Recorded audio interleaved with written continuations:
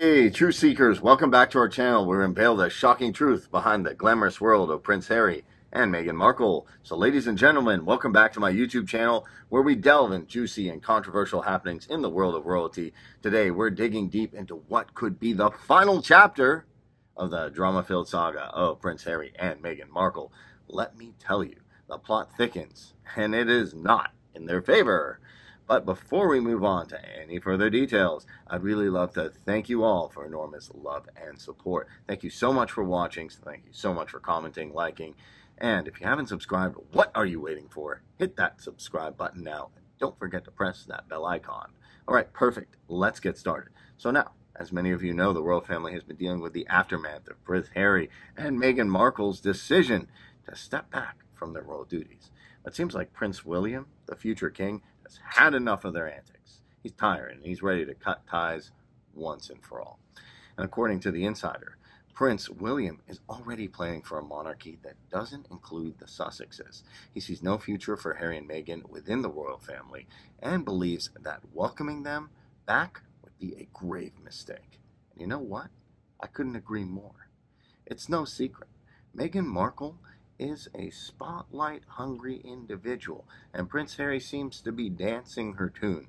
They've always been playing the victim card against the royal family one too many times. It's just about time someone took a stand against their manipulative games. And the recent peace talks between Harry and his father, King Charles, hit a roadblock after the release of Omid Scobie's book, Endgame. The book made some shocking claims of racism within the royal family, throwing the idea of reconciliation into disarray. And Prince William is steadfast in his belief that the Sussexes should not be welcomed back, as he thinks they've already played their best cards. And you know what? He's right. He's right. How much longer can Harry and Meghan just keep milking their grievances for public sympathy? It's a broken record repeating the same victim narrative over and over again. Prince William sees through the charade and doesn't want the royal family to be dragged into this never-ending circus.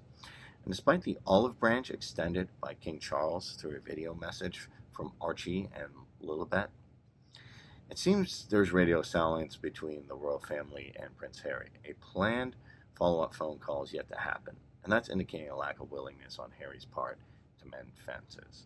And adding even more fuel to the fire, Harry is now embroiled in a legal battle over his security protection during the visit to UK. It's like he's determined to keep the drama alive.